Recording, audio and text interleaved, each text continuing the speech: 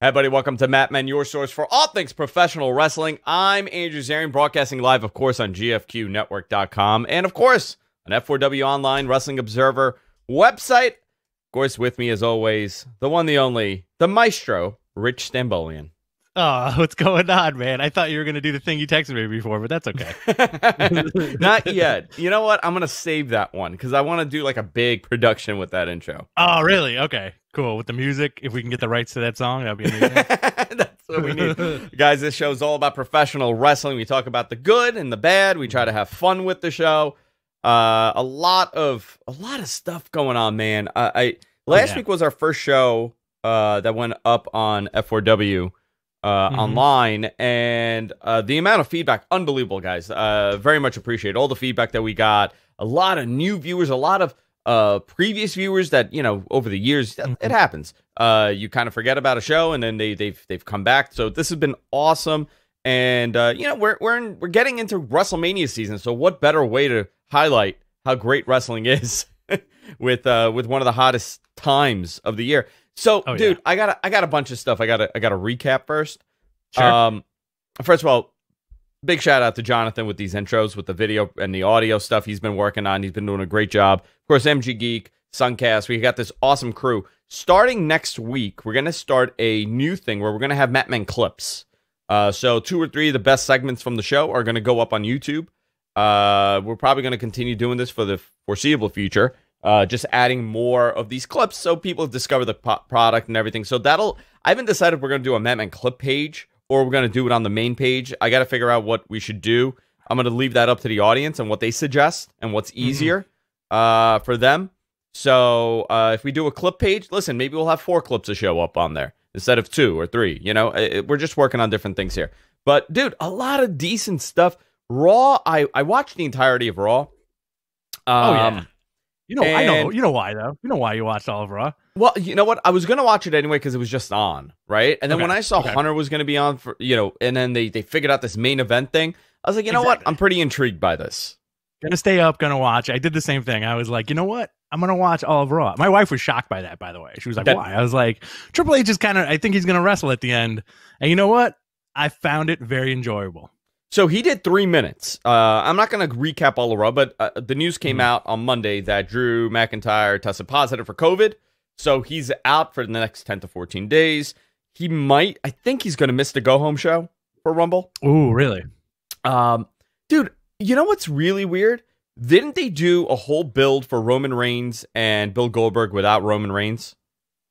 They did. Well, I think it was Goldberg in like a couple of interviews saying that Roman's next, and I got shifted. So you know, like, does the Goldberg thing? I know we touched on it last week, but I feel like that can shift at any given time, and you can have like Goldberg Roman at Mania. No, Crickets, right? I don't want to see it, man. You know, and I'm not. And again, I'm not hating on Bill Goldberg, right? Like I have a very different outlook on this. When he's on TV, I understand what they're trying to do. Do I care for it? No. Like, if I never see another Goldberg match, it's not going to, it doesn't matter to me. So I get it. I get why people are annoyed. But now you're going to have to do this build without Drew being there. Right. So I don't know how much people are going to care about it. You know, like, I don't know if anybody really cares for this to be a big-time main event match at Royal Rumble, and there is that little fear, right? And I think this is the positive here when it comes to pro wrestling. People fear that he's going to be Drew. Right. And, like, somebody said this to me, and I was like, no way. I'm like, I don't think so. I think they know better. I'm like, no, they don't know better. Right. Right. I think the interesting thing about wrestling and wrestling fans in general also is, like, we hope and pray that WWE knows better as far as like what the fans want to see, but they don't. You know, especially now with no crowds, they can do whatever they want and pipe in whatever noises they want, and we're gonna have to sit there and take it, and that's it. You know? Oh yeah, dude. They're gonna pipe in all the noises. Goldberg's gonna get such a great reaction. They're gonna be able to kind of make this into what they want it to be, instead of having it in front of a live audience where they would probably boo this, especially at a Royal Rumble. A lot of people would not be happy with Drew potentially losing to Bill Goldberg. Right. But, you know, I mean, if it's WWE and you're looking for a reason to pull the title off of Drew, they could turn this into an angle. Drew has not been in a wrestling ring in 15, 16 days. He hasn't been able to train as well. And there you go. Goldberg beats him really quickly because he just couldn't train because he was sick. And Goldberg's a machine. Oh, man. You know what, dude? I just called the finish of that match. There you go. That's the whole story. Calling it right now. Three spears. Yeah. I don't think they're gonna. I honestly don't think they're gonna drop that title to Goldberg, man. Come on, like it's been done so many times at this point where it's almost bizarre. Where when Goldberg shows up, he gets a belt. I don't think he should. I think he should put over Drew. How many times did he have the WCW title? 3? Was it 3? 3, maybe 6. I don't know. I mean, have we hit the point that Goldberg has held the title as many times in WWE than he has in WCW? I can't remember. Think so. Dude, you know what's so funny? Like a lot of that WCW, like 90 once he held the title. Oh wow. Maybe he was once.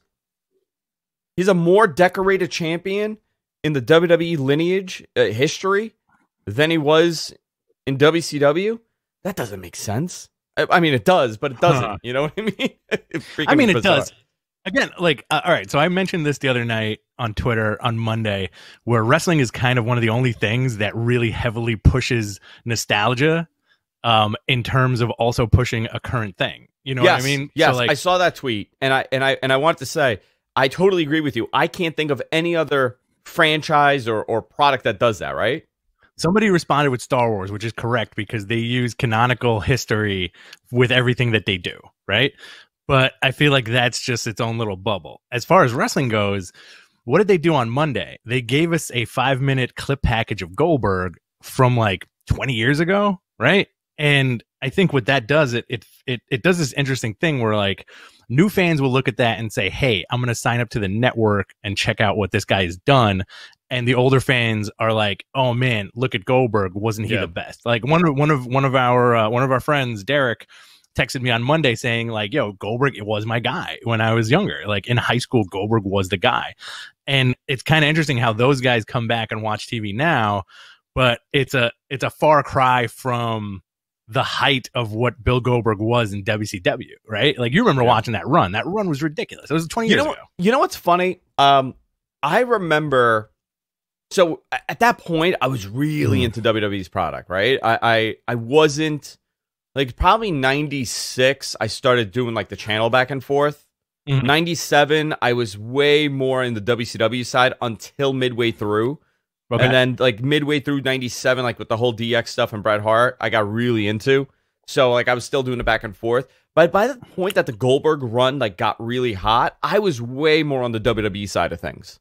I mean, I've ended up going back and rewatching it, and it kind of rehashes some of my memories. And one of the memories that I have is that, you know, Goldberg had the streak going, right? Because that's what really was, and it was legitimate. They weren't working it. It was legitimate numbers. He was, 72-0 or 73-0, whatever it was. And I didn't watch for like 2-3 weeks, right? I didn't watch WCW, and I turned it on, and this guy was at like 800-0. Yeah, exactly. You know what I mean? Like 9,000 person. And I remember sitting there, and Tony Schiavone, and they were doing this. I can picture it. They were doing this like pan of the crowd, and Tony Schiavone says like, look at Bill Goldberg with his 198 win streak, whatever the number was. And I'm thinking, how is that possible? What happened? How many freaking house show matches did this guy work? But it was an impressive run, and I think a lot of it, and listen, we're going to get to the current stuff too, right? But I think this is interesting, and I think a lot of Bill Goldberg's success, maybe an unpopular opinion, but he was another bald white dude in black trunks that was very aggressive, very different character, but there was immediately when you saw Bill Goldberg, you're like, oh man, I want to see him in Austin, right? But why? Yeah. Other than the fact that they're two bald guys in black trunks. I think the thing with Goldberg, which I'm almost 100% positive that you will agree with me on, is that when you watch Goldberg, it was like watching a train wreck in that he really looked like he was kicking those dudes' asses. Dude, you know what, though? We can make fun of it all we want, but that crowd, watch some of those, Pete Goldberg Nitros. Yeah. He holds whoever it is up for the jackhammer, and that crowd goes nuts. Him and, great example, him and Raven. Oh, right? Yeah. Yeah. That crowd was losing their freaking minds for Goldberg to win the U.S. title. Yeah, dude. He had like some weird magic where like he just walked in and beat the shit out of people and left, whereas like, you turn the channel and you have Austin who's doing the same thing, except it seemed the Austin stuff was always a more organized story, and case in point, like when they finally beat the streak and he got tased by Scott Hall. Yeah. It fell apart completely, right? Dude, whereas do you remember watching that? Do you remember watching it? How did you feel? I was just like, what the F is happening right now? I was like, that's it. And then the next week I was like, I guess that's it. I guess that's it for Bill Goldberg. I guess that's it. He got tased by Scott Hall. Yeah, that's it. I believe in that tasing, and we got to the current stuff. So when he tases him, right? I think Scott Hall also jolts a little while he's doing it. He's selling the tase. He's selling the tase himself, like almost like telling Goldberg, like, okay, man, work it like me, like, hysterical. So Monday Night Raw, Drew announced that he had COVID. Ratings were interesting. 1.8 million views for this. They were going up against I believe if they did not have Triple H on this card, it would have been a much lower rating. I think Dave and Brian were talking about it earlier this morning on Wrestling Observer Radio, and how virtually women left in droves after the first hour. But men, I guess they don't like Triple H. They like Sexy Drew with his hair. They don't care for Triple H. But it is interesting how I got into this, right? And listen, 3 minutes. It was like maybe less than 3 minutes. Hunter was wearing a shirt because obviously he's not in ring shape. This guy also hasn't had a match in over a year. He didn't wrestle at all in 2020. There was no matches in 2020 for him. So obviously now he's back. He had a match. Do they do this again? Oh yeah, his last match I believe was in Japan against Bobby Roode and somebody else. I think it was 2019. I think April 2019 was his last official match when they did like a tour of Japan, and it was a tag match. Really? That was his last match? Yeah. And I think you're gonna get one or two more Triple H's. I really liked black Motorhead t-shirt and jeans Triple H because that's usually how I dress. I was like, oh, this is great. By the way, I ordered that Jericho shirt. When we get to Dynamite, we'll talk about it. I ordered it. I ordered it too, and then I immediately canceled it because I saw how much you paid. $43 for it. Right. But they charged me more. Yeah. It was weird. Did they? Yeah, dude. Like I saw like the text you sent, and I was like, SOBs. "Oh, I know why." Like, what size did you buy? 2X. Maybe that's why. I don't think so. It didn't say that, but I got charged like $3 more, and I was just like, "F it," and I did the refund like immediately. Yeah. So they went up against. So Raw was going up against a national title game. Listen, whatever. It is what it is. Ric Flair in this sugar daddy to Lacey angle. Love it. Love it. You love it? It bothered me. I don't want to see. Why? I don't want to see him on TV. I don't know. It just bothered me. I don't want. You know what? I don't want to see Flair as a creep anymore. You don't want Flair to have a sexual identity anymore. No, I want no sexual identity for Ric Flair on TV. I want zero of that. But I think the cringe that fans experience after that is definitely, obviously that's the point, right? The point is to be grossed out by the relationship of 71-year-old Ric Flair, 1,000-year-old Ric Flair, and 30-year-old Lacey Evans. I think it was great. She's perfect in that part. Like the sugar daddy thing is hysterical. And turning on Charlotte, I think is great too. Yeah, I'm all about it. I'm with it. All right, at least you're enjoying it. I'm super enjoying it. Couple other things here. Here's a question for everybody: is Triple H in the void with John Cena? Ooh, because he disappeared, right? His sledgehammer caught on fire, and he went poof. So maybe he's where Cena is. Wouldn't that be cool if they did like a cinematic void bit where Triple H is just walking around in complete darkness and he meets John Cena in the NWO hat? Oh man. And they're just sitting there trying to get out. That could be a whole series, man. You know what? I would, if WWE had like a 20-something minute quick sitcom-based series where it's Hunter and it's Cena sitting in this void, and they're trying to figure out how the hell to get out. And every now and then, like, food appears, and they got to figure out where the hell the food's coming from. They just they just get gift stuff. baskets. Yeah. And then they, and eventually they break out, and it's Vince's house or something. Let's talk about last night. Good wrestling, good TV on both products. We'll start off with AEW. Man, that Pac match with Eddie Kingston. Great stuff. Pac's man, he looks great. Yeah, they both do. Listen, like, my wife took a look. She did not know who Eddie Kingston was. She took one look at him and go, "What's this guy from Yonkers?" And I went, "He is." It's like, he is from Yonkers. How did you know? Pac looked awesome. Eddie's such a great addition to that roster. He sells so convincingly. Imagine this guy was never on. He's been around forever. If you're in the Northeast, like, you go to independent shows, you've seen an Eddie Kingston match. You had to have seen. This guy's been around forever, and now at this point in his career, he's able to shine like this. The dude cuts a very unique style promo. His cadence is unique. It's not. You're not getting what you expect from a wrestling promo from him, and I think that's why it works. And his style is great. It's a very unorthodox, different style you're seeing. Pac is phenomenal. We know what he's capable of. I thought these two had a great match, and Pac's looking better and better every week. Oh yeah, big dude. He's getting huge. His body looks unbelievable. But here's a question, right? We're talking about the AEW title picture, and we know it's where it's headed. Eventually, it's going to be headed to Hangman. But in the meantime, does Eddie Kingston get a title run at some point? Does Pac get a title run at some point? Who are the next group that you're thinking, okay, this guy could be a champion, this guy could be a champion, this guy could be a champion in AEW? Well, you're building the brand, right? So I think for sure the guys who are checkmarked to be champ, at some point Eddie Kingston, at some point MJF, at some point Pac, right? At some point for sure Ray Phoenix. And I think they'll put the title on Phoenix? 100%. I think it's 3 years from now you're gonna see Ray Phoenix. You know what I mean? Like the now.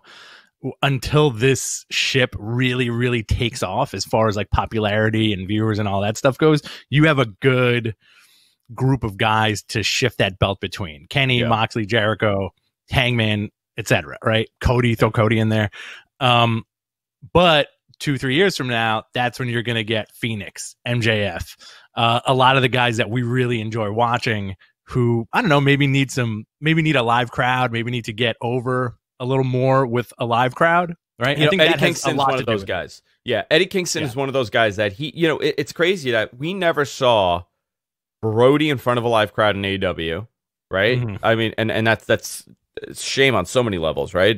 What his whole story, but Eddie Kingston's another guy. We've never seen him in front of a live AEW crowd, right? And they would just eat this guy's promos up, his style up. I'm really looking forward to seeing that. Pac's another one, man. We didn't really see much at all in 2020 from him because of the pandemic.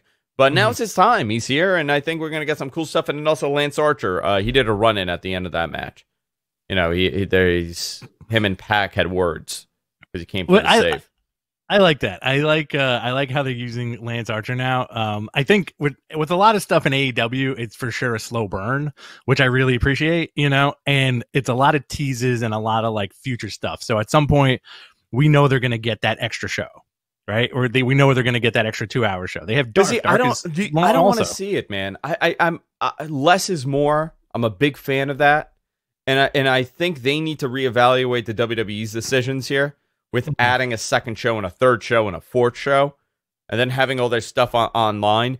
Something AEW doesn't really do is oversaturate their presence online. And that's something WWE does. You go to WWE's channel, for example, right? Mm-hmm. They're uploading like 6, 7, 8, 9 videos a day because it's a business for them to upload to YouTube. And they have such a huge catalog of content that they could continue uploading. Years and years of content that you haven't seen or new ways to see it. AEW doesn't have that, but I do they need another show? Do they need a third show that's an hour or 2 hours? I wouldn't mind another show on TNT. Dark is what it is. Dark is great. You know, like I feel like Dark is for like the diehards at this point, you know, like the diehard wrestling fans. I'm trying to summarize what you're telling me, and what I think you're trying to say is you're worried that if AEW gets another show on TNT, it's going to be overexposure for them. Yes. Yes, I believe that'll. So here's a great example. So I'm looking at, let me see, post Dark show. Let me see what Dark did this week. So Dark last week did, okay, Dark did 261,000 views. It's 1 day old. The week prior to that, it did 500,000 views. So 500,000 people are watching Dark weekly or so. Dark's fun. Dark's a fun show. That's fun. That's fine. Yeah. But do you need to add a third 2-hour show? Listen, this show is 2 hours. AEW Dark. It's an hour and a half. I'm sorry, hour 30. Yeah. You know, do you need it? Does it hurt your product? Does it help your product? I would say they don't need it, but I understand for TV rights and things like that, it comes into play. So, okay. I don't know. I don't really watch Dark to be like, I'll watch clips of it if I hear there's a good match or something, but I just don't have it in my time frame to watch it. Would you be more interested in a second network AEW show formatted more like a combination of BTE and Lucha Underground? I don't know. I you know, BT is another thing that they have. That's another property of theirs, right? Mm-hmm. I don't know what the answer is. I don't. We'll see what happens. But do you need listen, maybe I'm just being selfish. I can't use another night of wrestling. I can't. I hear you. No, I understand. You know? I hear you. Like, we have to cover it. I think I got into a conversation the other night on Twitter where folks who were on our feed were saying, is Raw watchable? You know? Oh yeah, that was an interesting conversation. And I'm kind of like, well, I have to watch it, so I'm kind of removing myself from this equation, you know. But because you watch it differently. I watch it differently. I got to do the show. I got to talk to you every week. I got to talk to our amazing fans every week. So I feel like I have to watch wrestling. Do I want to watch wrestling sometimes? No, definitely not. On Monday, usually like at about 9 o'clock, I just want to shut my brain off. Yeah, but you know why, though? I'm going to tell you. I think if Raw, again, this whole 2-hour thing, right? And I don't think they're going to be able to go 2 hours, but a 2-hour show is so much easier to watch because the pacing is different.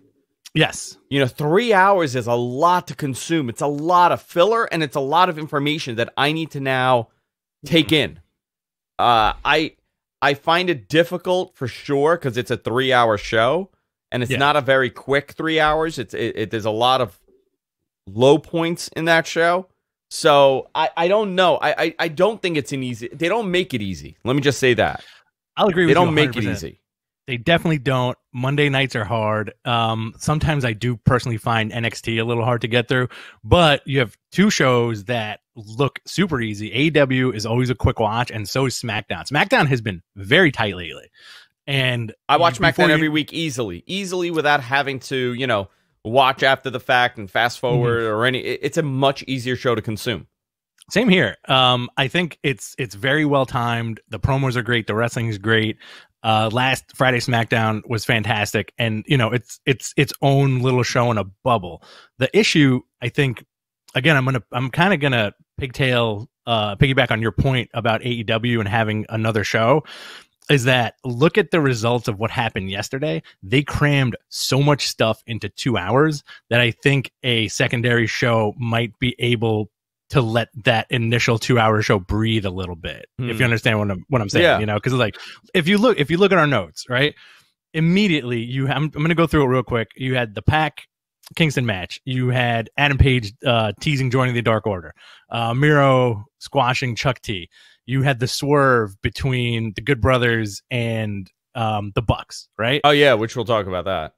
Bunch of Moxley stuff. You had an amazing women's title match. You had the new Britt Baker segment with Cody Rhodes. Jade Cargill shows up. Thunder Rosa calls people out, you know, like calls Britt Baker out. And then you had Brian Cage and Darby Allin. Sting shows up. That's a lot of stuff. That is a lot of stuff in 2 hours. You know, it's a whole lot of stuff, and it's great. You know, like I enjoyed it, but I think a secondary show will let all this stuff breathe a little bit more. You know. Interesting. I don't know. I don't know what the answer here is. So we got, and I'm not going to run down this whole show, but it was a decent show. We got a interesting moment with the Bucks and the Good Brothers. So essentially, there was a swerve where it was supposed to be the Elite teaming up together, and I guess Callis came out, cut a promo introducing the tag team champions of the world, and it wasn't the Bucks, it was the Good Brothers, and we had their AEW debut match. Fantastic. You know what? It's amazing how this played out, right? Yes, I mean, from the time that these guys left, so many people were so disappointed that they re-signed with WWE. They thought, these guys leaving, going to Japan, and AEW would be the answer here. And they ended up not doing either one. Obviously, it's a pandemic. They can't go to Japan, but they didn't go to Japan immediately. They didn't go to AEW. They went to Impact Wrestling, and people are like, why the hell would they do this? Well, I guess now we know. Yeah, very cool.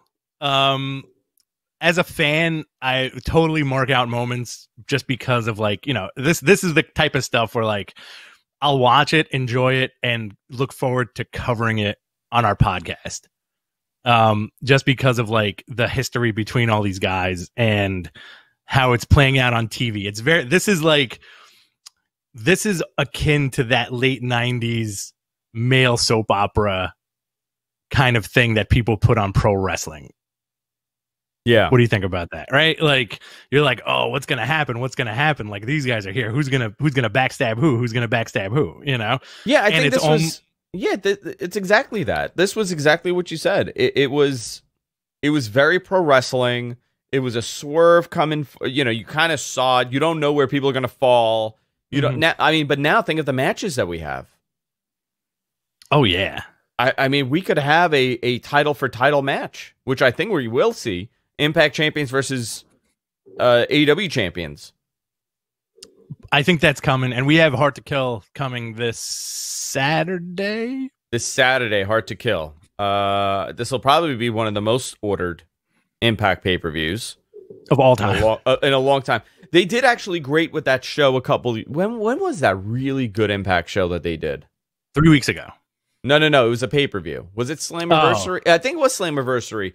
It was one of the most ordered shows in recent years. Mm-hmm. Whatever it was. So here's a Hard to Kill preview, which I'm going to be ordering. I'm going to be watching. You're getting a new announced team of Matt Striker, Bayside Queens' own Matt Striker, and D'Lo Brown. I'm curious to see how this team does. So you got Striker and D'Lo. You got Tommy Dreamer, Rhino, and cousin Jake versus Eric Young, Joe Doring. Is it Joe Doring? I can't zoom in on this. Yeah. Yeah, he wrote this Diener. extra small. He did. What the hell? He literally copied and pasted. I'm looking at the show notes. Just copied and pasted an image. Super old school. small. It's an old school rules match. You got Ethan Page versus Karate Man. Sami Callihan versus Eddie Edwards in a barbed wire massacre match. Now it's way bigger. Deonna Purrazzo versus Taya Valkyrie for the Knockouts Championship. Tasha Steele, Kira Hogan. I wonder if she's going to change her name when she goes somewhere else. You think so? I don't know. Who else is in this? It's all white now. Can you see this? Manic versus Chris Bay versus Rohit Raju for the X Division. I could barely read this for the X Division. Thank you so much, MG Geek. Is this the monkey wrench that Mr. Gonzo is trying to throw into the show? Just I think so. Small text everywhere, and then obviously we're getting no more small text. No more small text, guys. Kenny Omega and the Good Brothers versus Rich Swann and the Motor City Machine Guns. It's so small, dude. I just want to tell you. I know it's Rich Swann, but my mind went to Ron Swanson. Oh, that'd be amazing. So I was about to say it's Kenny Omega and the Good Brothers versus Ron Swanson and the Motor City Machine Guns, which I would pay money to see that match. And I think we're going to get some AEW appearances here. I think so. You think the Bucks are going to show up and kind of just to quote unquote cheer them on and then end up super kicking everybody? They have to do it. Yeah. They have to do it. So listen, man, awesome. I mean, that's going to be pretty cool. So to kind of go back to WWE, there's a little bit of news here, and I want to get your opinion on this. So obviously there's a little bit of a COVID situation happening there. There's stories that it's more than just Drew that have it. So you can kind of fill in the blanks by who hasn't been on TV and who has been on TV. You're going to see that. Rumble's taking place without fans. I know this was a big question we've been getting for weeks and weeks and weeks. And I think a couple of weeks ago we said, listen, the closer we get to this, the more the likelihood of them having a live audience for Rumble is getting less because the numbers are not great. All across the country, it's not great. So it's not like they're gonna want to do that now. But also logistically to bring people into the Thunderdome to kind of put it. I'm sorry. Are you falling asleep? I'm dying here. And he called. My eyes are on fire because I turned the air conditioner on in the studio and it blew something. So I may be melting right now. But the logistics of taking apart that Thunderdome or redoing the Thunderdome to fit people in doesn't make sense. Yeah. It looks. I mean, I would imagine that WrestleMania may do it, and then we're gonna. The rumor was right that after WrestleMania they're gonna be touring again somewhat. But where the hell are they gonna go? And they got to get out of that Tropicana field because baseball's starting. Yeah, in January, in April, isn't it? Yeah. So where the hell they're going to go? This is going to be a big problem, and I don't know what the answer here is because what's available, right? I think the question is going to be what's available for them to use. A baseball stadium is not going to be available for them to use because guess what? Baseball's back. Basketball is not going to be available for them to use because basketball is back. So now where are you going to go? You're going to go to a college building, right? You're going to possibly go to a college? That kind of makes sense. Or some random outdoor venue? I mean, indoor-outdoor venue? I don't know. I don't know where the next possible step for them is if they're not doing a live audience and touring. So that's a big question here. It's a tremendous question here. Dude, you know what, though? Somebody said, well, they could always go back to the Performance Center. I don't think they can at this point. No.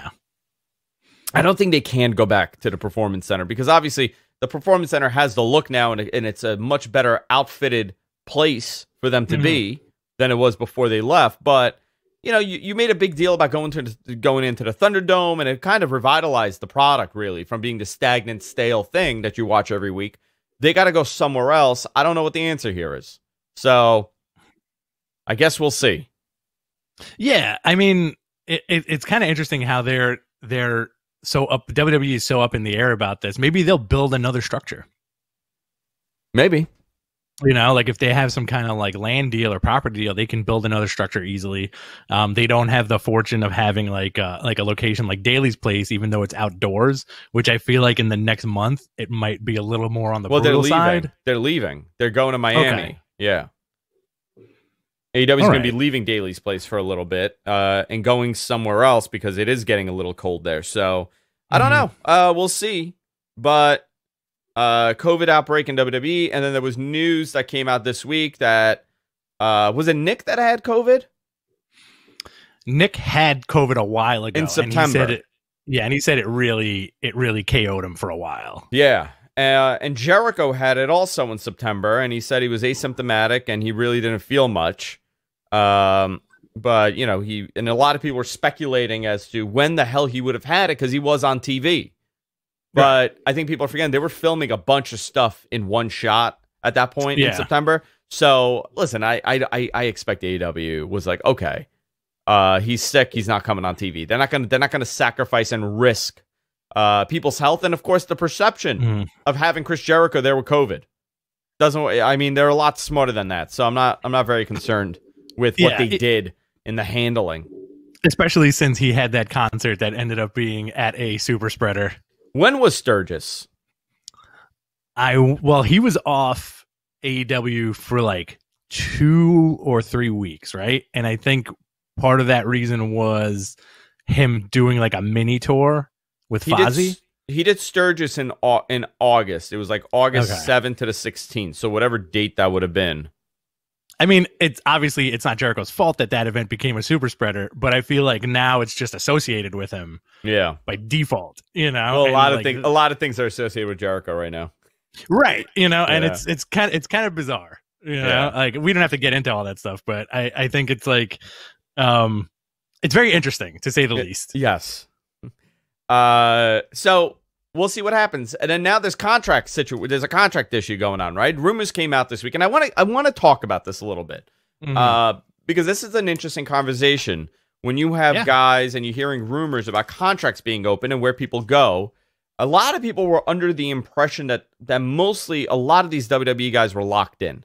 You know, when AEW came in, WWE did a great job at locking people into longer term deals, so they don't jump over somewhere else.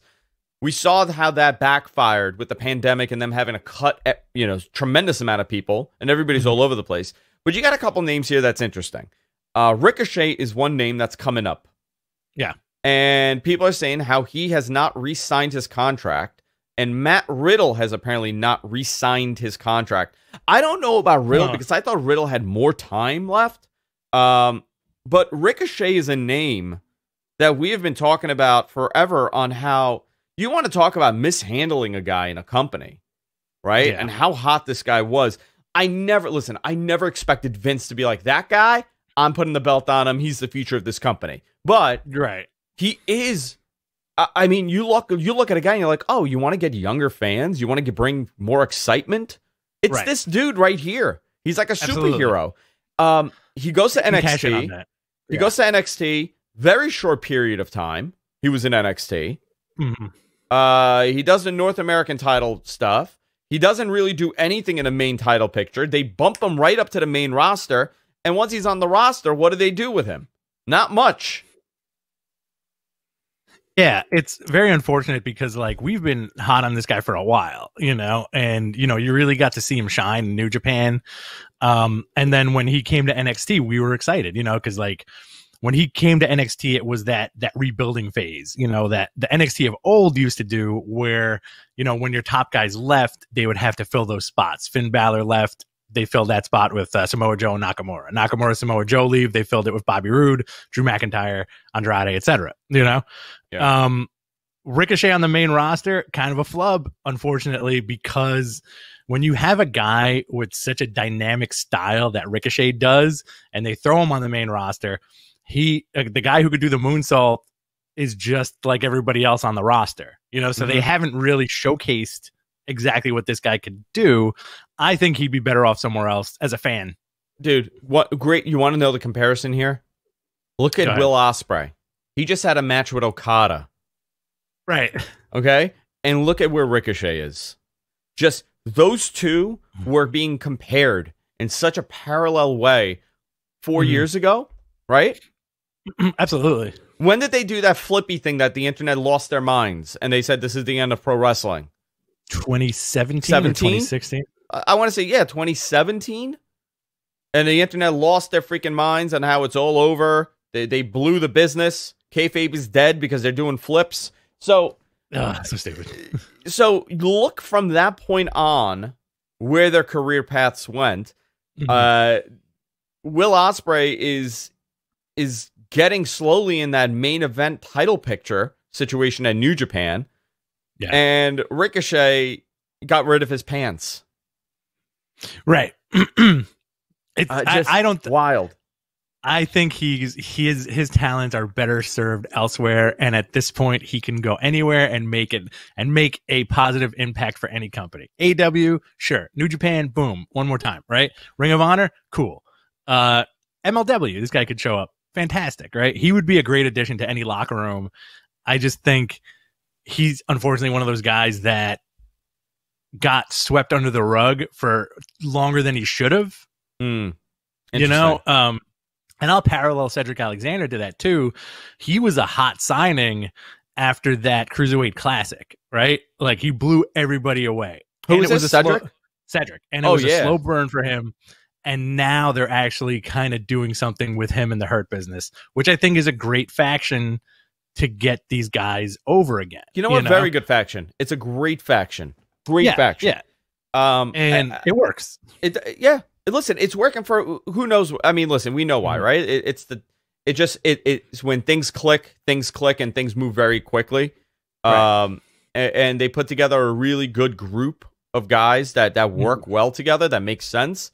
But you got to really look at, to look at this year and to judge WWE is really hard. You really can't. And it makes it difficult for us because a lot of this is looking back at certain things that they've done over the year or so and saying like, well, they got this right, they didn't get this right. I can't point where they went wrong this year because of everything that happened, but I could tell you guys like Andrade, Ricochet, Aleister Black, their careers grinded to a halt. Yes. And listen, a lot of that has to do with Paul Heyman, right? And Paul getting out of the creative on Raw, but I don't know how you could take proven entities like Aleister Black and Ricochet. Forget about let's take Ricochet out of this because I could come up with the excuses of apologists saying, well, this is why Ricochet didn't work. But you look at Aleister Black, and you know that you had something very special with this guy. 100%. In NXT, between the intro and the in-ring and just the overall look and presentation, you're like, okay, you know what? This is something special. How do you break that? Oh, well, leave it to the WWE and they'll break it. They'll do it almost seems like they will do anything in their power not to have cool shit. I don't think, and again, I don't know if we could blame those three on this year, but I could tell you with conversations that I've had with people there regularly, even people within the writing staff that we talk to, their response is, dude, I don't know. Like, it's such the person that told us about the Mandalorian and Sasha Banks, right? Right. There's a lot, like when we read that conversation, because he said we can certain things, but there was a lot that he said that I don't want to mention because it exposes people, and I don't want to do that to anybody. I don't want to sacrifice anybody's job or anything like that. But to kind of sum up the conversation, it was, dude, the process is put in place with failure. The way that process is structured on getting a guy over, it's set to fail, not do well. It has nothing to do with the fans. It has, and by the way, it's not Vince either, right? Unless you say Vince is the decision maker, so it is him. But it's just the way that this process has become such a bureaucracy and so large, things don't get done. And when they do, it's too late. Look at Matt Riddle. Here we go. Matt Riddle's another great example of this, right? We could talk about. Let's take the sexual allegations out. Let's take all of that out of play, right? Because even before that, we were seeing that. Obviously, listen, if I'm a company and I'm hearing this, I'm going to want to do, and I don't know if WWE did or did not, but I would want to do a real thorough investigation. And during that process, I'm going to say, listen, let's cool off on you and then we'll figure it out. But they didn't do that. They just plowed on with the terribleness. Right. I mean, I can't, somebody send me a clip of the show, a new viewer, right? A new viewer to the show. And he was saying like, oh, I went down your stuff. I really liked it. It's really funny. I found an old episode where you're talking about Matt Riddle and how he's only had like 20 matches and how this guy's going to be better than Kurt Angle. Wow. Which we were saying that. I think Absolutely. we went to one of like his first couple, first 50, first 60, that first year of working. We saw him how many times, and we were blown away by him. We were blown away by him, but also I think our immediate reaction was, this guy's huge. Of course they're going to sign him. He's gigantic. Like physically, he's like a physically big person, Well, and the same thing when on those shows as well was Drew, and that was our gut reaction too. We're like, this guy's gigantic. They're going to sign him ASAP. We saw. I don't know if you went. No, I don't think you came with us for that one. I took Jess to Evolve. It was me, Jess. I think Ayaz came too. The great Ayaz. Great Ayaz Akhtar. Right now, by the way, Ayaz is doing some killer coverage for CNET right now for CES. This guy's he hasn't slept in about 6 days. He's just covering CNET, everything. He's just doing everything over there. Any tech device. CNET. Yeah, he's like, hey, it's a great Ayaz Akhtar. I got a product here that you can't miss. And then it's just a remote control, and he talks about a remote control for 35 minutes. That's all he does over there. Not even a good one. Just not even a good one. Just he's like hey RCA. Guys. Yeah, he's like, hey guys, the great bias actor here for CNET, and check this out. And he holds something random, and he's like, I'll be back right after this, and then he does like a whole review of a product. It's a Tamagotchi. It's a Tamagotchi. I think that's what he needs to start doing. You were saying I was at that show when Drew came out from the backstage area, and we were like, "Yo, this dude is 1,000 feet tall." Is that the one where I was zooming in on his butt the whole time and just posting it on the Matt Men Twitter? Were you at that one? Show. That was a different show. Okay, that was a different show. Yeah, but so he got up. So he got up on the apron at the show and just looked at me. He's like, "How is he going to fit in that ring? Because he looks so big." You know what I mean? Compared to everybody else. And I think Johnny Gargano was on that card. Or Roddy was on the card. I can't remember. It might have been both, actually. But they were, it's wild, the size difference. Yeah. Let's get back to the Matt Riddle thing. Yeah. Because it's like you were saying, it seems like, as from a fan's perspective, it looks like that WWE system is setting up where if you're not a chosen talent, it looks like you're being set up to fail.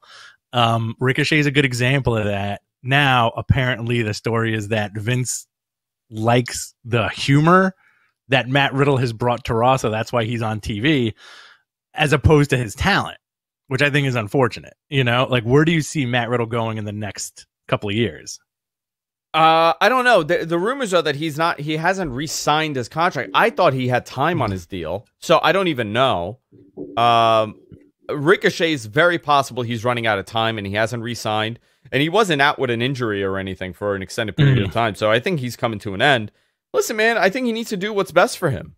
You know, what do you think is going to be great for his career? What's going to be best for his career? Is it staying at WWE and collecting the money and knowing that, you know, you got something, you got a machine behind you that's going to keep paying you and put you on TV and be profiled? You know, like we were talking about Jay White last week, for example. Yes. We got a lot of emails on this. I said, I think Jay White should go to WWE. And people are like, why? Why would he go to WWE? And I think it just, to get over to that level where you become this, and I think Jay White's going to be this mega star. I think, you know, you look at how Seth Rollins became a star in WWE. I think Jay White's capable of that, especially in WWE. But where do you think he's going to get the most exposure, be able to kind of grow into this, you know, top level character? Is it AEW or is it WWE? I personally think he's staying in New Japan. I think this is all a work also. I don't know if you saw this today. Sean Ross Sapp reported that he's off the New Japan roster on their website. They removed him from the website. Yeah, I think he's taken time off because, and I'll tell you why. I saw this from kind of, I don't want to say a reliable source, but something was re-brought to my attention where I was like, okay, and it sounded very familiar that 4 years ago, he signed a 7-year deal. So Jay White might still have 3 years on his contract in New Japan. I believe Dave said that Jay White had mentioned to him that he had a 7-year contract. I think that's a crazy long contract. I don't even know if they've ever done that. I think it could just be, you know, a joke, or it could be because Japan doesn't do long-term deals like that. It was yearly, and then they started doing 2-year deals. I can see a 3-year deal, but would you want to sign a 7-year contract? I think, well, you have to also think, like, at that point, Jay White's 28 now. So 4 years ago, he would have been 24, right? And if you're 24... they're saying that he signed it 4 years ago. Right. So he has 3 more years on that deal, apparently. Again, this is just kind of like, this is not for sure, but it was familiar enough to think like this whole thing's a work, and he still has a few years on that deal, you know, because like when that deal is over, he's going to be 31. Still very young. Still super young, and probably going to be even better than he is now. You know, like I feel like Jay White is like one of the New Japan prodigies, you know? Yeah, listen, I think he's a pro wrestling prodigy. I gave this example, and I'm gonna to the person I was having a conversation with, and you guys let me know what you think. If Seth Rollins right? If AEW existed when Seth Rollins decided to go to WWE from Ring of Honor, where would he have done better? Going to WWE or AEW? The answer is WWE. It's a machine. If you don't have that exposure in the state, and listen, I'm not saying that this is going to happen or anything. I could be wrong, and it doesn't matter. If I'm wrong, it's even better for Jay White. But WWE does have an ability. If they see it in you, they could turn you into a tremendous blockbuster star. Well, if they want to. If they want to. And I think at this point in the modern history of WWE, you're either going to be a Vince guy or a Triple H guy, right? And if you're in either one of those, you're going to get pushed to the moon. Great example, Finn Balor. If Finn Balor wasn't a Triple H guy, he probably would have gotten lost in the shuffle. Comedy angles. From day one with comedy angles, right? Kevin Owens, I think, is a Triple H guy. You know, he's been a fixture on WWE television for the last, 3-4 years, maybe? Yeah. And Seth Rollins, I think. Seth Rollins is like the ultimate Triple H guy, right? Because I remember when they signed Tyler Black, it was such a big deal. Yeah. Such a big deal, and a lot of interviews with Triple H saying, like, he's got an attitude problem, but we can mold him into one of the greats. And that's what they did. You know, like, they took him and they put the machine behind it, like you were just saying, and they shot him to the moon. You know, like, how great. We always talk about, like, great moments in pro wrestling. In the modern day, I think Seth cashing in at WrestleMania, easily top 10. You know what? I would say that would definitely be one of those moments, right? Because it's a moment that you remember. The fact that you're bringing it up now kind of shows how much emphasis should be put on that moment. That was a real big display. You know, you had two Shield guys in that match against Brock Lesnar. I don't think anybody wanted to see either one of them win. I think people were genuinely surprised, and that works. Mm-hmm.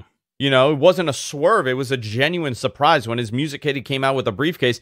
Even though he's a heel and he just got murdered by Randy Orton earlier in the night, you applauded this. You wanted to see this happen. Exactly. The other, and I want to kind of bring up another point as far as like contract signings go.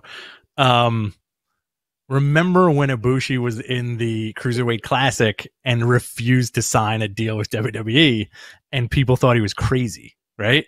They thought he was nuts, yeah. And look where that dude is now. You know what? That's actually another great example. Ibushi, if he had signed with them, he would have been used for that 205 division. You know what you would have been seeing?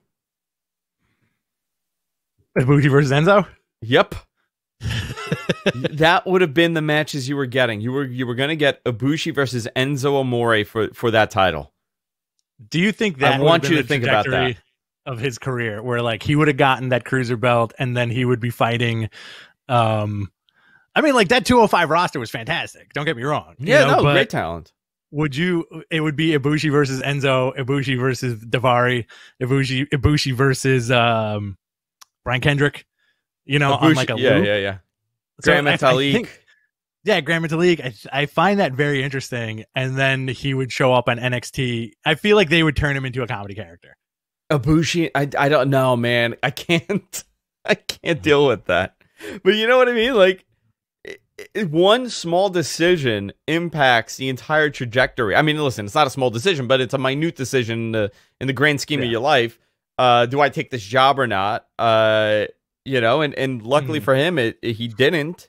And he's become, you know, the king of the hill. He's Hank Hill now. That's what they call him in Japan. Yeah. They call him the Hank Hill of wrestling. Dang it, Bobby. But that's pretty good. You want to hear my shocked Hank Hill voice? Please. Whoa. That's okay. I like the one you did before that better. Work on it more. You're not really known for your voices. In my own mind, I am. You do a decent Tony Soprano. That's it. Which we're bringing back. Yeah. We're going to be doing Matt Pranos soon on Patreon. Matt Pranos on Patreon again. That we've never done. I like that we have these imaginary shows that we've never done. We'll do them. So who else's contract is coming up? And also, I think what wrestling fans don't realize is what makes us think that these guys are going to get immediately scooped up by AEW, where Tony Khan could turn around and say, "Hey, look, we have too many guys. Like we don't need, I think a guy like Ricochet. I think a guy like you don't need Mojo, but I think a guy like Ricochet is special enough that he would be such an amazing hand to have, right? Mm-hmm. Like you could put him anywhere on that roster, and I'm, even as a mid card guy, he would be able to elevate that level of talent. And again, this goes back to exactly what, you want to talk about the 80s boom, right? You want to talk about like even like the late 80s, early 90s of wrestling at their peak, 88, 89, 90. That WWE mid-card was stacked with top-level talent. Oh, my God, And the Attitude Era, the Attitude Era is a little bit convoluted. We'll go into, but you look at that 80s, 90s, 80s, early 90s roster, that mid-card was, at anybody's promotion, they would have been a world champion. There were world champions on there. Oh, forget it. Like, unbelievably stacked. So a guy like Ricochet, inserting him in an AEW mid-card would be a major improvement. That's a very interesting point that you just made, where in 80s and 90s, WWE mid-card was so stacked and solid. 88 to 90. 88 to 91, I would say. 88 to 91, their mid-card was ridiculous. Was Dusty in that mid-card? Yeah. Was Harley Race in that mid-card and Greg Valentine? Harley wasn't wrestling. Harley would have been 87, 88. Perfect. You had Kurt Hennig, you had Rick Rude, you had Jake Roberts. Yeah. Oh, right? Heavy hitters. And then you slowly had Bret Hart enter that in 90, 91. You had Tito Santana. Yeah. Luger 93, but forget about the bad years, right? I'm only going like 88 to 90, 87 to 90. Boss Man was a draw. Bad News Brown, Piper. You had such a tremendous mid-card that didn't even matter if they were facing Hulk Hogan for the title, because nobody was facing Hogan, but they had to do it due to necessity, because you couldn't have people lose to Hogan. You didn't want to have Jake Roberts, get ruined to Hogan, or Perfect get ruined to Hogan. So you would maybe do it on a house show, but you wouldn't have it be a program. So you kept these guys in the mid-card. Jake Roberts never held a freaking title in WWE, but yet he's one of the most memorable guys of all time in that company's history. Absolutely. Same thing with Mr. Perfect. Kurt Hennig, same thing. Yeah.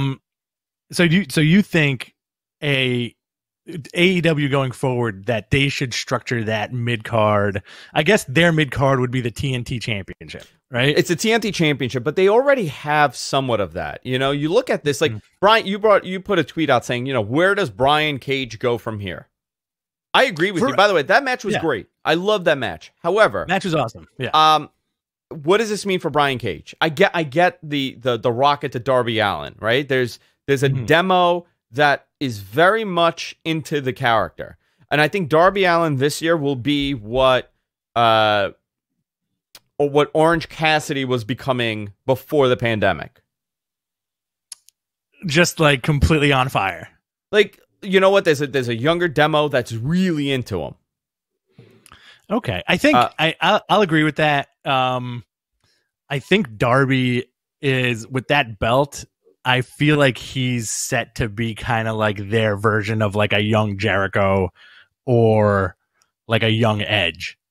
I don't know. Mid-card for a few years and then main event at some point. I don't think Darby Allin should. Listen, I don't know. I'm not going to say anybody should or shouldn't, but I don't think it makes sense for him to be in a world title positioning. There's no. Okay. I don't find that to be a likely or smart scenario. I just don't. I don't think the style works. I don't think it works on that level. Okay. But here's the other problem, right? So he's facing Brian Cage. Brian Cage is a gigantic human being. Yes. I don't think Brian Cage should be feuding with Darby Allin. Even though the match was fine, it was good. It was a pretty cool match. I don't like it because you're now telling me that this gargantuan sized human being that's a really good wrestler lost to somebody that's 100 pounds lighter than him. You already set up that story. So does this hurt Brian Cage, or does this not do anything? Does this elevate Darby Allin? I think it elevates Darby because he's getting a big rub from Sting too. But oh yeah, like what do you do if you're Brian Cage? You just lost to a guy that's 170 pounds soaking wet. I think that win-loss, quote unquote, burial mentality, we're so conditioned by WWE where when we see it on TV, and rightly so, we're like, oh, this guy's done. Like this guy's gonna be on main event for the next 2 years, right? I think with AEW, they do a good job of wins and losses don't really hurt the guy. And I think that program I really like. But the reason I wanted to put that question out there was, here's a guy who has the looks, the charisma, the talent. Where do you put him now? Is this feud with Darby done? Is he going to defend that FTW title? It's kind of like the show is so jam-packed already. Where do you put this guy?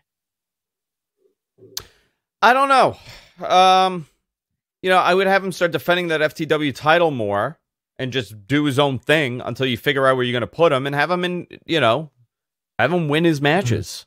I know that they've been doing that. His record is solid because they keep showing it, but and this is the other thing, right? AEW has a pretty decent mid card if you think about it. They got a very 100%. Strong mid card between Pac, Eddie Kingston, Darby Allin, Brian Cage. Nick Cage is not there. You know what? I kind of want to see not Nicolas Cage. Yes, the Nicolas Cage. Who am I wrestling tonight? Oh, this guy. I like that. I like that Nick Cage. I like that. But I don't know beyond. I think it's cool that they got such a strong mid card that I want to see. But now, okay, when you take a guy, you pluck him out and you say, okay, now he's going to the main event picture. You better do a good job with plucking that guy out, and he doesn't look like a total dope, because now coming back down, it becomes a problem. Okay, fair enough. But also, you have Brian Cage in a faction too, which I think helps him. Specifically, him, the team of him and Ricky Starks is phenomenal. Yeah, I'm into it. I like it a lot. Guys, Q&A time. Let's do our Q&A segment. If you're watching this live in the chat room, we're live each and every week on Thursdays at 11 a.m. East. You could join the chat and submit your questions there. If you are listening to this after the fact, hey guys, be sure to subscribe to us. We're everywhere podcasts are available, on Apple Podcasts, on Spotify, anywhere. Pick your favorite podcast app, put in Matt Men Podcast, and subscribe to us. Also here on YouTube, you can subscribe to us here. The show's available. We got a lot of cool stuff coming up. And also, we have a Patreon. If you enjoy the show, you could fund us for as little as $1 per episode. Patreon.com/MattMenPodcast. You can go there and fund us there. Guys, submit your questions, and we'll do our best to answer them. Rich, you want to pick some? All right. John Gorman, what did you guys make of the Sammy and T-Bar exchange? Did T-Bar work himself into a shoot? That was bizarre. Yeah, it was bizarre. Apparently, Sammy Guevara tweeted at him about a finishing move, and I don't know what happened with T-Bar or whatever. I don't know, man. I think that stuff is bizarre. I feel like from a fan's perspective, it seems like Retribution is just in there's a weird hole that is going to be impossible to come out of. And speaking of contracts, apparently these guys' contracts are up too. Who? Retribution? I think Dijakovic. Dijakovic is so good. Oh, he's amazing.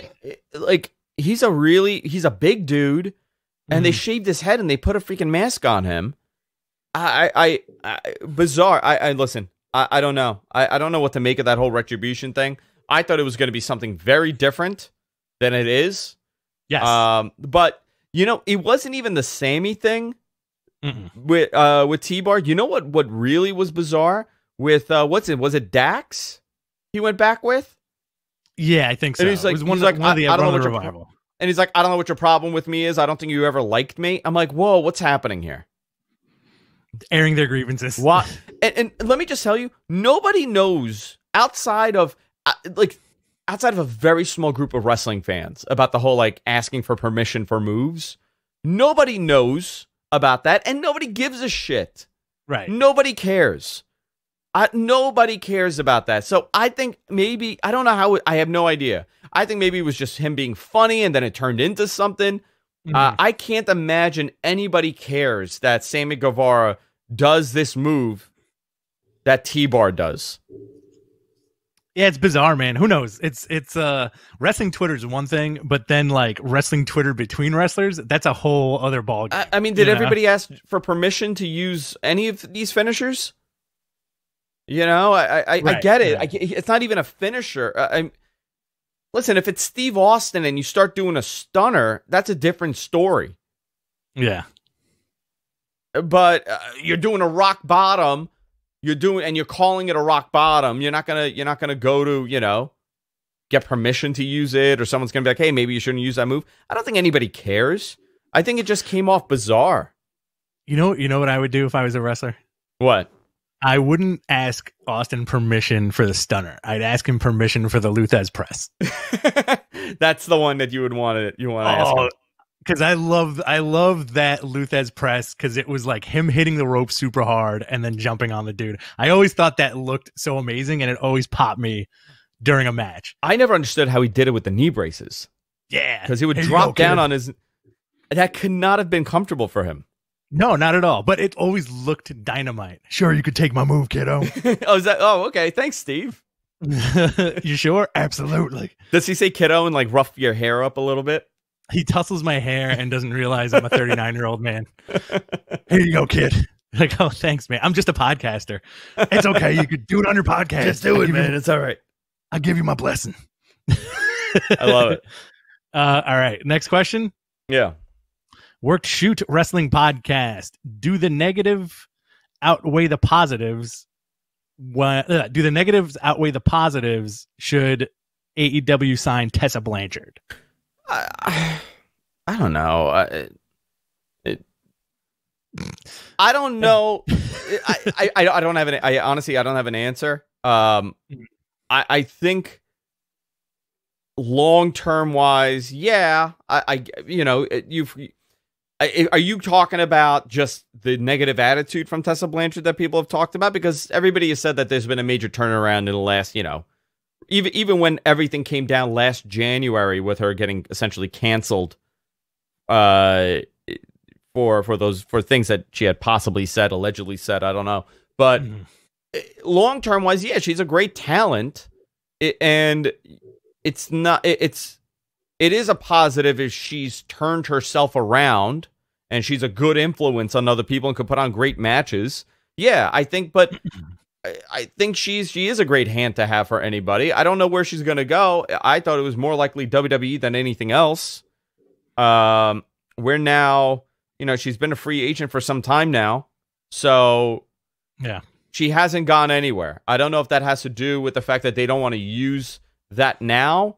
It's possible she could show up for the Women's Rumble and set something up. I don't know if you want to bring her to the main roster. I do think she's a main roster talent for WWE instead of an NXT person. I think she kind of get lost in NXT a little bit, but you put her on the main roster, the opportunity in those matches are freaking endless to have great matches. I'll agree with that. I also think I feel like AEW won't sign her. I mean, they're really trying their best to improve that women's roster situation, and I'm going to use last night's match as an example. Serena Deeb versus Tay Conti was fantastic. Tay Conti it's great. How good has she gotten? I think she's always been good, but they really let her loose last night. Listen, I think there was something there when she first came in. You could tell that there's talent there, but holy moly! Yesterday I'm watching, I'm like, she has to be training like a madman. Or a mad woman, because the level of improvement that I've seen, just even like the way she's hitting the ropes and the way she's standing up after being down, those are those tiny little things that really change how good of a worker you are. Well, she was in the WWE system for a while, right? I don't know how long she was there. Maybe a couple of years now, or she a year and a right? half. She was in developmental, but I think the way WWE works is she's a legit trained fighter, right? And I think the way WWE works is oh, that's great, you can do karate, but can you do the pro wrestle? And I think they don't like the pro wrestle. Yeah, they don't like to have that that realness sometimes, but last night's match proved otherwise. You know, like she could work in that shoot fighting style into a pro wrestling match and have it look awesome. Yeah. You ready to move on to another question? Let's do it. By the way, Tay Conti was a borderline, almost a Olympic level jiu-jitsu expert. There you go. So she had participated in trials for the Brazilian Olympic team in 2016, just prior to joining WWE. But, you know, she has gymnastics as a background. She has, very well-rounded athlete. The fundamentals are there. Yeah.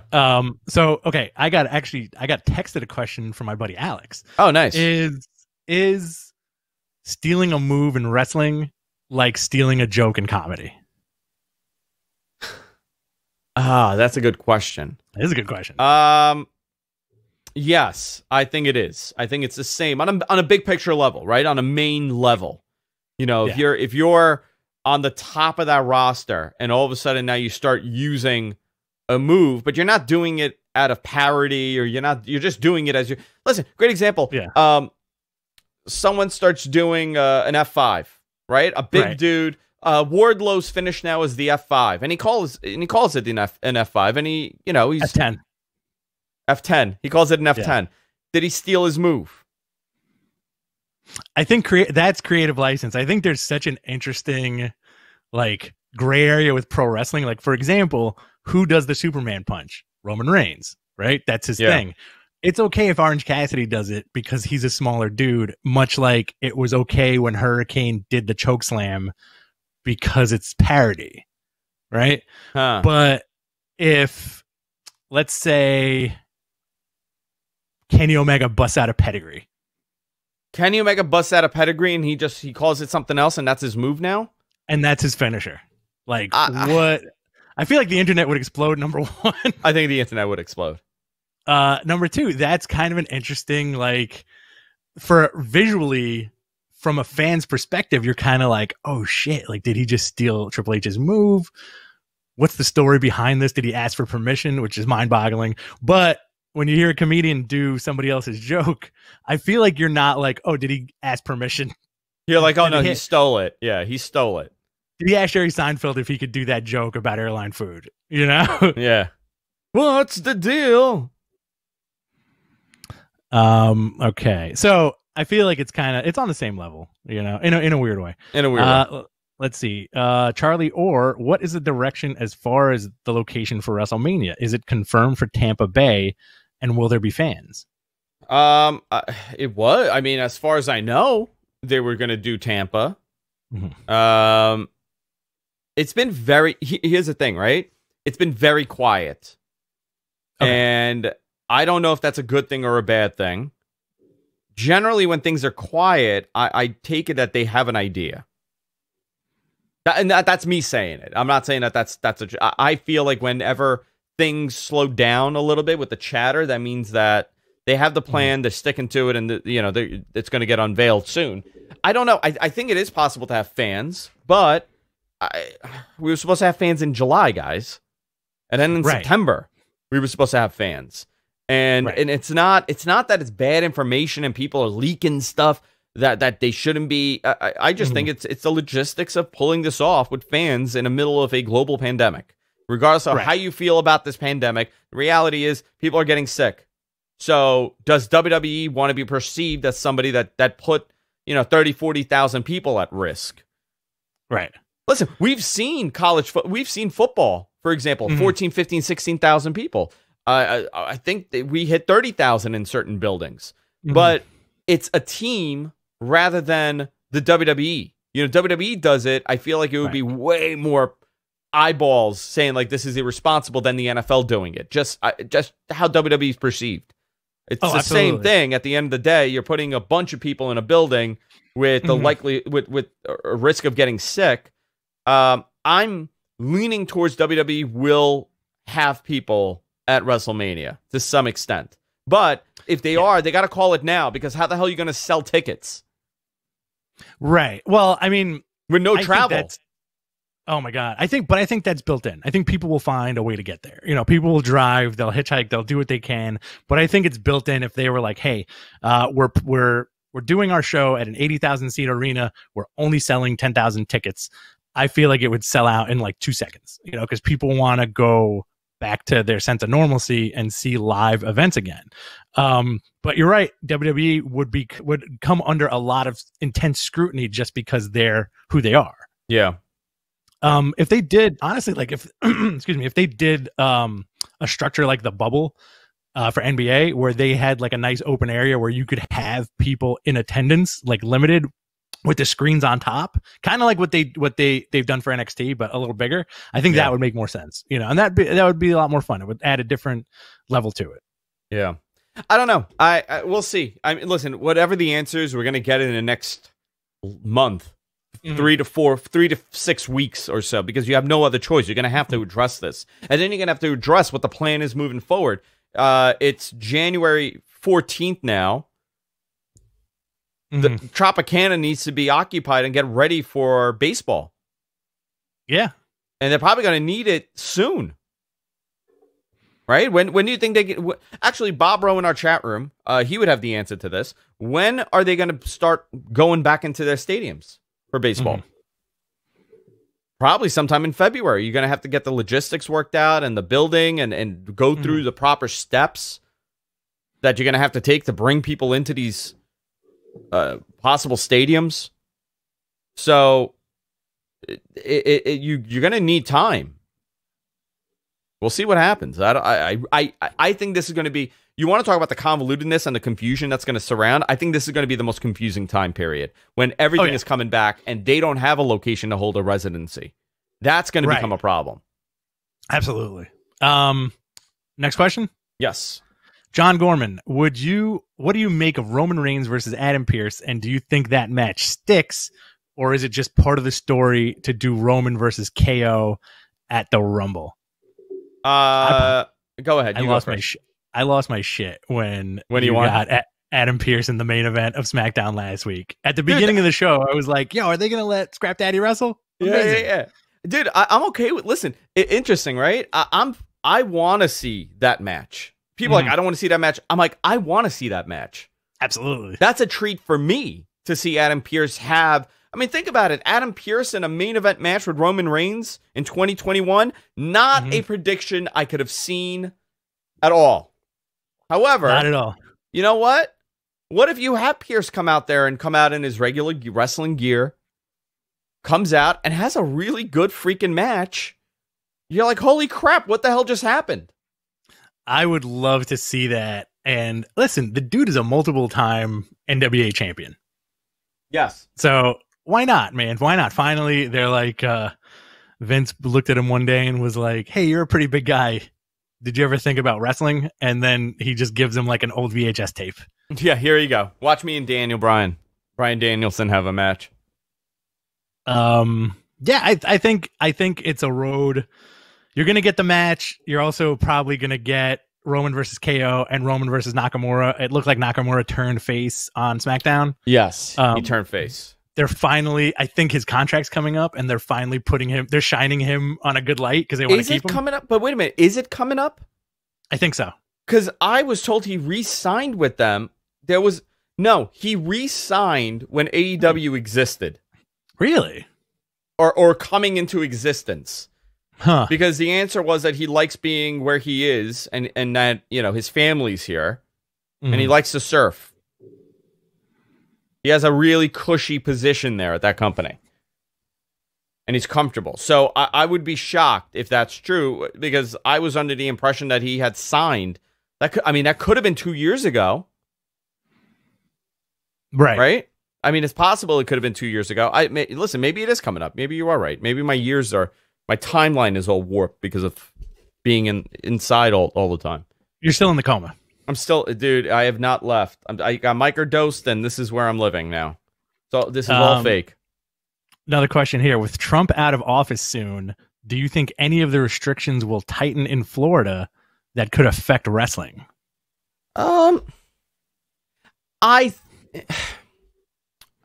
Listen, anything is possible, right? I don't know. But I am going to say that more people, especially more states, are now understanding the detriment to the economy. Even here in New York, our governor that has been very much about closing things down. He's saying, no, it's time to open up businesses, not close businesses. Less restriction is needed because the states are going bankrupt with no tourism, they're going to they're hemorrhaging right now because they're not able to collect taxes the way that they were. So I don't see it being, unless you do a 100-day shutdown, unless you do something like that, which would be, that wouldn't be so great, but I would be shocked if there are more restrictions being put in place now. I'll just say that. Yeah. I would be really surprised. MLB schedule begins on 4/1. So that makes sense. They got to be out of that Thunderdome right after WrestleMania. Right. Okay. So we're back to that timeline. I guess it is an accurate timeline because by 4/1, they got to be out of there. Or at least that first week, they got to be out of there because baseball's starting. Here's another question that's kind of pertinent to what you were just talking about. From Eric, do you think Cuomo would let WWE use the Nassau Coliseum? It's empty, and the owners pretty much said they were bankrupt. Islanders are playing there. Okay. Right? Because Belmont's not going to be... their new stadium is not going to be completed. Mm-hmm. But I don't know. You know what? It is interesting that New York Cuomo allowed Buffalo to run with 6,700 fans last Saturday. They said this is somewhat of a pilot program, and the procedures that they're putting in place here is what they're going to be doing at the Garden. Because the rumors are that the Rangers are going to have people at the Garden in probably April-ish, May-ish. They're looking to have people for hockey. So I think this is somewhat of a pilot program. I think it's possible. I know WWE really wants to be at the Garden in September. Mm-hmm. I've heard that from numerous people from within MSG and within the company. So as far as we know, probably July and August, you're going to see people back in these buildings. Right? We're going to see that. It's just a matter of what capacity? Limited capacity. I would say 50%, and then you could slowly bump it. I mean, by September, you're going to have Broadway come back. So, and you can't have Broadway at 50% capacity. A lot of this is financial, right? Does it make sense to open up your building at 50%? You got to look at the pros and cons of operating costs. So for maybe for Broadway, it's not, but maybe for the Knicks, you could do 50%. Right. So I don't know. It's a lot of it. We'll see where that goes. I'm hearing 500 things right now. I think a lot of people are getting very excited, but we still have about 2 months left to go. Okay. What are your thoughts on the new Shia Lee presentation? I think we need more Mortal Kombat characters. I said this last week. We did say this last week. What are your thoughts? I love it, by the way. I really like the gimmick. I don't know why. Oh, same here. Yeah. It's good stuff. I like, they took, she was just a wrestler, and I think they're molding her into something else, which is really cool, especially for the NXT women's roster. Thoughts on MSK debuting last night, the Rascals from Impact? Yeah, the Rascal. I'm curious where they go. They called them the Rascals. Did you notice that? No, I didn't. I watch it with the sound off. Oh, you did? Okay. So that's how I watch everything, actually. I watch all my TV shows with the sound off, and I just imagine what they're saying. Just lip reading? That's how I watched Game of Thrones. You just put it together? Yeah, I just put the whole thing together. I have a very different story in my head than you do. I don't know. We'll see. Another question from Work Shoot. Mm-hmm. What are your thoughts on MLW leaning into a dead company like Lucha Underground in their storyline? Say that again, Rich. I lost you in my headphone. What are your thoughts of MLW leaning into a dead company like Lucha Underground in their storylines? I don't know. You know what? I'm okay with it. I'm fine with that. I think that's pretty. I found it interesting. I gotta watch it again. What they're doing here, but MLW is in a very weird position, and you know what? They've become Ring of Honor now. They're in the Ring of Honor slot, if you ask me. Okay. They have a better TV positioning as a national TV show. than Ring of Honor does, because Ring of Honor is all over the freaking place with syndication and local affiliates and stuff like that.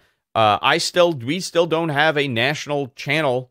You don't have a TNT to put on for Ring of Honor, and it's bizarre because they're owned by a TV network. So, right, like New York City, Ring of Honor is not in a key position here in New York City. Like, I can't tell you, I got to watch them on Comet, some bizarre UHF station. I mean, it's like a UHF station. There's no appearance and accessibility is everything when it comes to this, and they don't really have it. But MLW does with BN. BN was what? Al Jazeera Sports, right? Yeah, BN was Al Jazeera Sports before. And they like them at BN. They like that they have their product. If you go to BN's website, they have real top placement on their website. Now the big question is, okay, so how about New Japan? Where the hell's New Japan going? I'm still saying HBO Max. They said TV in the US. Okay. So if you're going based on the purple, what if it is BN? I think I may need a CB radio to tune into it. You don't get BN Sports? I don't think I get BN Sports now. Oh, okay. So I don't know. We'll see. I'm very curious where New Japan goes, because that's going to be interesting in what they do there. Mm-hmm. I think New Japan is gearing up to do their stateside experiment again, but in a different way. Yeah. I don't know. What else do we have? Any other questions, or are we done? We got one more. What is the current plan for the Raw creative team with Raw hitting record lows? Is a shift in order? I don't know, man. I have heard nothing as far as a shift happening. The last time we heard that there was a creative shift happening on Raw was when they said that they need about a year to develop new talent, and this is going to be a rebuilding year for the talent.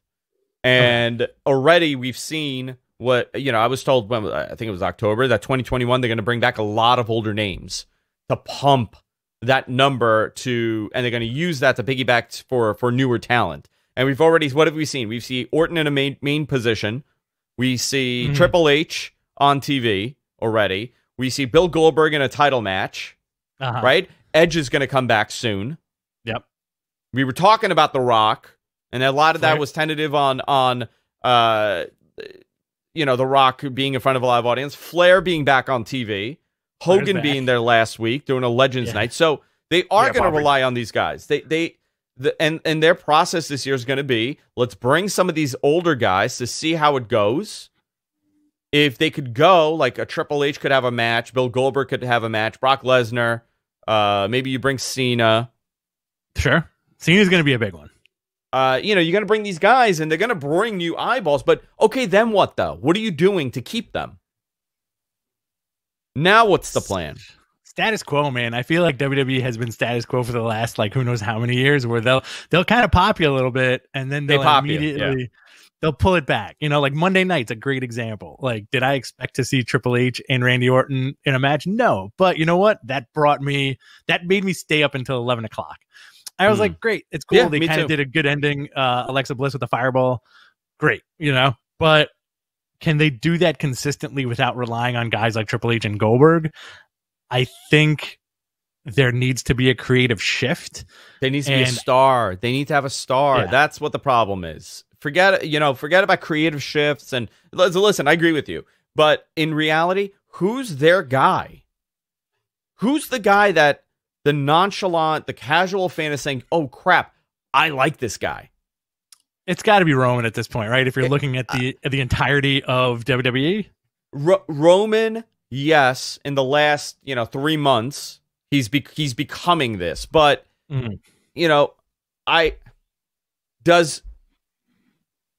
here's a question for you. Hypothetical, sure. Okay? You're in a bar at the Jersey Shore, okay? Hanging out. I'm just throwing this hypothetical. You're hanging out. There's a bunch. Yeah. It's busy. It's a busy bar. Sure. Okay. Awesome. Live bands playing. Great. And you're sitting down with your friends. I'm with you. And you look over to a table, and you see Roman Reigns sitting at that table. Okay. Do you think that bar in that area would recognize Roman and he would be flooded by nearly everybody in that venue. Do you think that would be a reality for Roman? 100%. I think so. 100%? You know why? Okay. Why? Yeah. You know why? I'll tell you why. Looking at somebody who has that presence walk into a public area, people are going to say, hey, that guy looks familiar. Somebody's going to say, I think my kid watches that guy on TV. Some guy's going to be like, oh shit, that's Roman Reigns. And then everybody's going to go on their phone and look for pictures of this guy. And then all of a sudden they're going to be like, holy shit, this guy's famous. Let me try to walk over there and get a autograph or a picture with them. It's not going to matter why. They're not. They don't have to be wrestling fans. They're just going to see this dude walk in and immediately think, this guy's got to be somebody. Look at him. Okay, so now let's replace Roman Reigns with, I don't know. Give me a tag team guy. Give me a tag team guy that's like pretty well known. Edge. You want to go with Edge? Sure, let's go with Edge. Right. Let's go with a little bit. Let's say Edge. Let's say Edge is sitting at that bar. What do you think what do you think the amount of people that recognized Edge and went over would be? You think it would be more than a Roman Reigns? I think it would be not as fiery a reaction. I think there would be people who recognize him. Absolutely. Are me and you at this bar? Yeah, we're at the bar. Yeah. Are me and you? Like, are we approaching, or would you, if you saw Edge at a bar sitting alone, would you go up to him and be like, I would never do that. I would never go over. Nope. Sign my titty. Wouldn't do it. I would just leave the guy alone so he could enjoy his drink. But I got to tell you, I could tell you that I have experienced that with a not a Edge, and not a Roman, but somebody that I was shocked, not because of their ability and what they've achieved in wrestling or any of that, just the fact that it's a normal guy, and the amount of people that went over to this person and recognized him, men and women, was astounding to me. Can I tell the story? I don't know. Are you going to mention names? No. I'll be very careful. You can name it. Yeah. Don't mention time frame and names. No. I'm going to say, okay. All right. You were Andrew. Like we've kind of been circling this. So Andrew was at an undisclosed location at some point in time, and he happened to be hanging out with somebody that we may or may not know, who may or may not have been a wrestler. This person, Andrew was showing me pictures that there were people really lined up to meet this guy, and he was happy to meet every single one of them. Also, not a guy you would think that would have a 20-person crowd of people near them. Yes. Did I do a good job with that? You did a very good job. Great. Okay. Yeah. I'm not giving a time frame. I don't want people to piece things together. This isn't something that happened last week or the week before. It's all over, it could be whatever. But I always think that as far as, if to kind of sum up the show, I don't know how we ended up here, but you want to talk about, like, everybody's very excited about WWE versus AEW. AEW's this, WWE's that, WWE sucks, whatever it is. But at the end of the day, you're looking at it as a marketer, right? Because that's my background is in marketing and media and stuff like that. AEW does not have that recognition factor associated with its talent yet that WWE does, even on a mid-range level or an upper mid-range level. And I think until AEW hits that point, it's not a discussion whether WWE is going to lose to AEW or what's going to happen, because there's a lot more than ratings, right? And listen, I agree with you. I'm not very happy with WWE's product right now, and we could talk about this for another hour, but when you look at this and you're trying to say, like, well, why is one better than the other one? When is one going to overtake the other one? When your mid-range guys could go out there and go to a restaurant and they're getting mobbed, right? That's when you know that you're onto something tremendous. Absolutely. I'll just leave it at that. Good. That was good. That was a good wrap up. You did a good job. All right, guys. Go to our website, gfknetwork.com. Of course, we're also on F4WOnline.com, the Wrestling Observer website, WrestlingObserver.com. You can check out our content there. We got some cool stuff going on.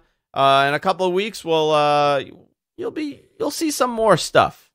Just put it that way. See some more stuff in a couple of weeks. You can follow me on Twitter at Andrew Zarian. There you go. Look at that. And you can follow Rich on Twitter at BTC Rich. And we'll see you all next time, guys. Take care.